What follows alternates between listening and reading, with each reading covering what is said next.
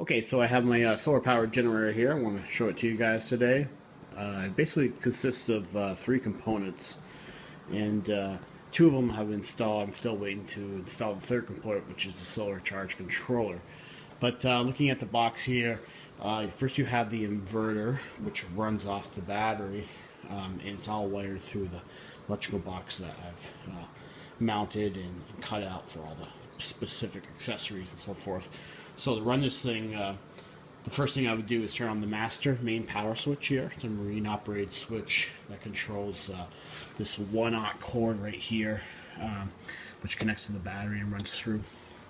I also have a voltmeter here that is actually independent of the switch. This tells you how charged the battery is. It's running over 13 volts, so I know it's been fully charged up. I'll turn that off right now. Turn back on the main switch. And on the side here, I have some accessories I've installed.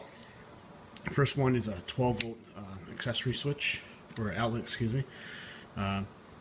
Also down here, on another switch here, I have a USB, so I can charge iPads, iPhones, any type of USB device. This one, I have it wired.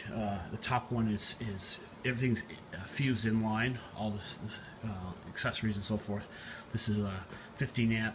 I fused at 15 amp. The bottom one is fused at 5 amps, or excuse me, 3 amps, because it only draws about 3 amps of power for the devices and so forth. So I'm going to test a couple things here. We're going to do make some fresh coffee this morning. So I've got my master switch on, turn on the inverter. Fans kick on for a little bit to start up, and the fans will cycle on as the inverter needs to cool down and use the fans appropriately.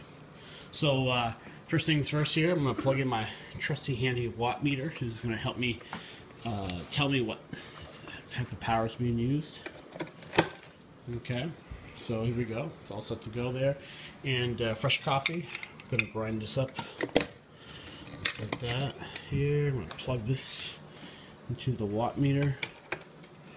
Alright, and I'm going to go on this side here so I can see as I press the coffee maker. I'll watch the watts here. I'm going to switch over to watt here.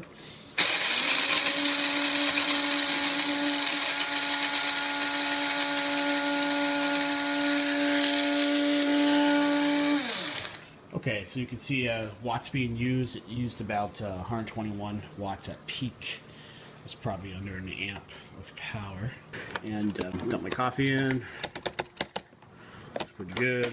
And I'm going to go ahead and plug in the coffee maker to the solar charge controller here. So move things over. Okay, so the coffee is brewing away. I had to dump all my videos off my iPhone that ran out of memory as it's brewing here. So let's just check things out here. Still at 11.9. 900 watts here, brewing coffee. Coffee is probably, almost half brewed here, and so forth. The fans to the Tiger Claw 1500 pure sine wave inverter has just kicked on.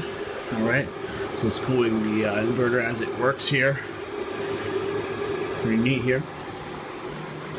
Just one more thing I want to show you here. I got some battery pulls here.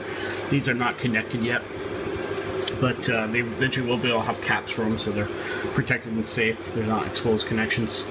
And I can use these as jump points if I want to jump a car, so I could add more batteries for more capacity.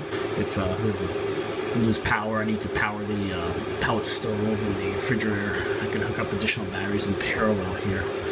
While we're looking at that, things are working away here. I'll just take off the cover here real quick here. Show you what it looks like inside.